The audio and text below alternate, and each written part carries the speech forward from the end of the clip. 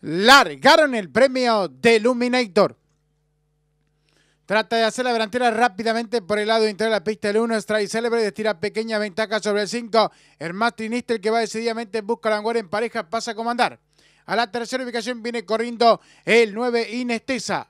Sufre percance el jockey del 8, Upsy Daisy. Tuvo que sofrenar. Pasan los 1000 metros. Como puntera el 5, Martin Nistel enseña el camino. Medio cuerpo de ventaja sobre el número 1, Strike Celebre. A cuerpo y medio viene avanzando por el centro de la pista el 9, Inestesa.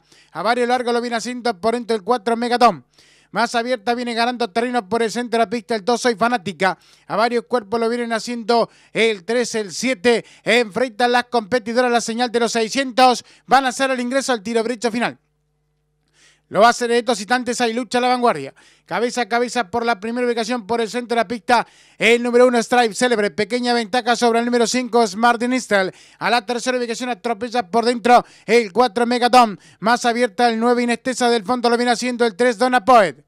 Descuentan los últimos 300 metros. Pardico luchan cabeza a cabeza. Por el lado exterior de la pista el 1, Strike Celebre. Pequeña ventaja sobre el 4, Megadon, que por dentro va resueltamente en busca de la vanguardia. Tercera el 5, Smart Nistel. Últimos 50 metros. Pardico luchan cabeza a cabeza el 1. Pequeña ventaja sobre el 4. Pocos metros para el disco. Lo van a cruzar en una misma línea. Abierta se aguanta el 1. Strike Celebre. Pequeña ventaja sobre el 4, Megadon.